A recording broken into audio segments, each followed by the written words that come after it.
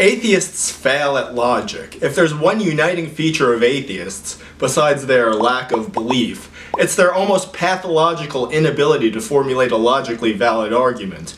And you see this in popular atheists like Lawrence Krauss and Thunderfoot, who, in attempting to parody syllogistic reasoning, reveal themselves to be incapable even of formulating a logically valid syllogism. All of which brings us to YouTube user DarkAntics/DarkMatter, who attempts to refute the fine-tuning argument with this crap.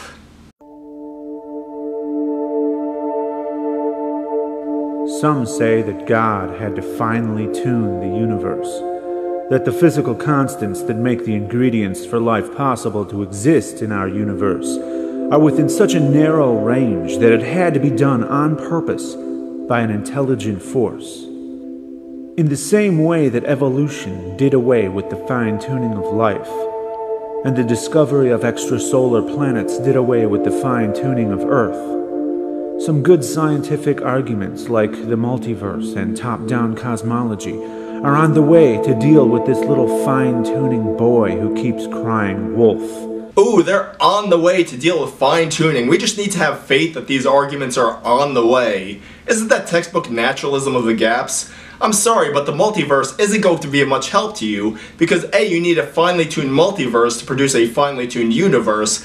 B, even if we grant the multiverse, as a matter of conditional probability, we should much more expect to find ourselves as Boltzmann brains hallucinating the universe, rather than corporeal beings inhabiting the universe. And C, if you need to invoke an infinite number of universes to rescue your position, you know you're in trouble.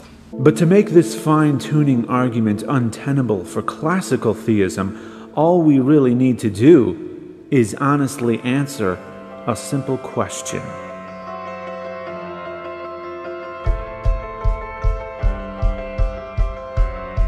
Yes, we get it, Dark Matter. Your car is much more awesome than ours.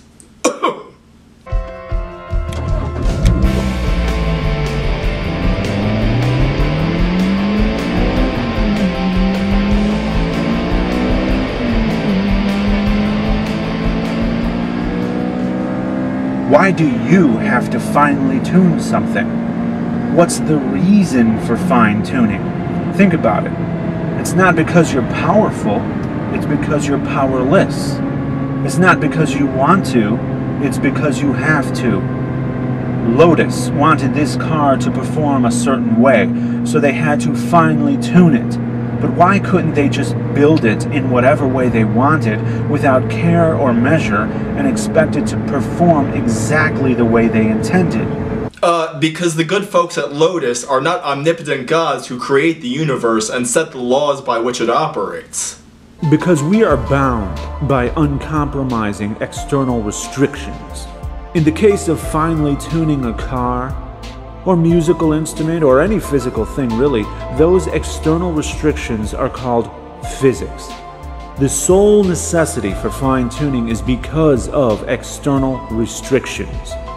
So if God had to finely tune the universe because it couldn't have been created any other way. No one is saying that the universe could not have been created any other way. The fine-tuning argument grants that the universe could have been created in an infinite number of ways. As it happens, our universe has been finely tuned in an astoundingly improbable way to permit life. I ask you, theists, what were God's external restrictions? And who or what imposed those restrictions upon God? There are no external restrictions on God. The restrictions are the astonishingly narrow range of values of these universal constants that would permit life, that would permit matter, that would permit anything recognizable as a universe. These restrictions apply to the universe God created. The restrictions do not apply to God. Pretty simple concept there. What forced God's design in the same uncompromising way that our designs are forced by physics? External restrictions cause the need for fine-tuning. God finely tuned the universe. Therefore, God is bound by external restrictions. Holy crap!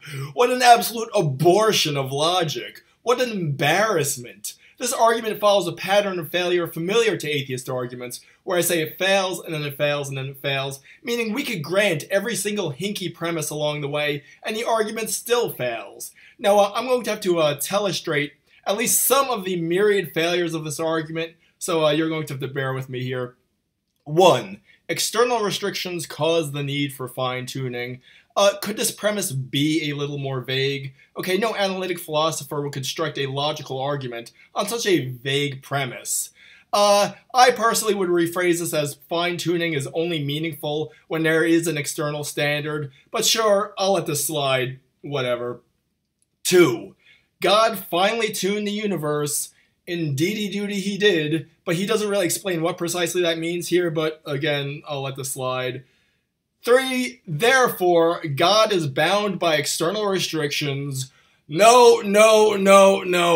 Okay, the first premise tells us that where there are external restrictions, there's a need for fine-tuning. It does not say that there must be external restrictions where there is fine-tuning. The argument dark matter wants to make here commits the fallacy of the undistributed middle, but that's not even the worst of it, because in the first premise he's talking about the necessity of fine-tuning, and in the second he's talking about the reality of fine-tuning. The second premise says that God fine-tuned the universe, not that God needed to fine-tune the universe. Even if we overlook every other failure of this argument, the most it could tell us is that somewhere there are restrictions to the fine-tuned universe, not that God is bound by them. This argument doesn't even rise to the level of a formal logical fallacy. It's just garbage.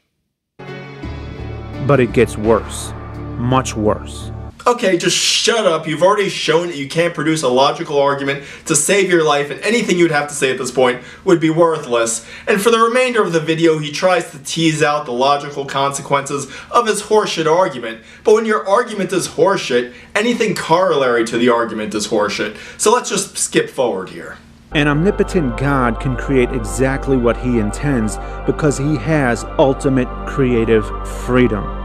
But according to the fine-tuning argument, God could only have made the universe in a very specific way. No one is saying that God could have only created the universe in a very specific way. That's a complete straw man.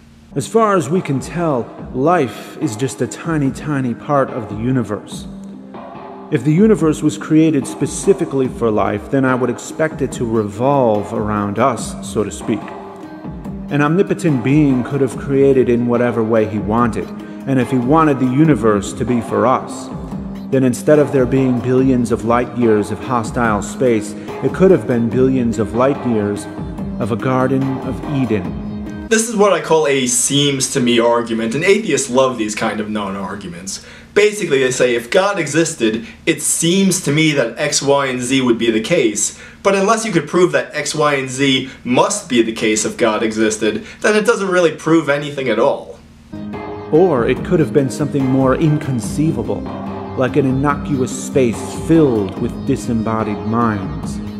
No, it's not so inconceivable at all. In fact, a universe of unembodied minds is the vastly more likely result in a universe that wasn't designed. But that's not what we see. We see Earth life, which is mostly bacteria and aquatic, existing in a rather precarious, temporary, minuscule film, coating a ball of rock hurling through a hostile vacuum.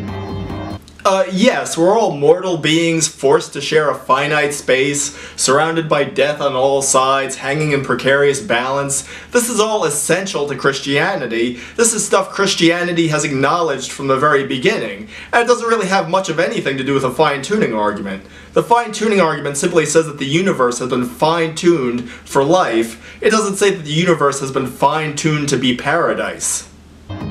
We are but the single blink of an eye, exclaiming that the eye exists just so that we could have our blink.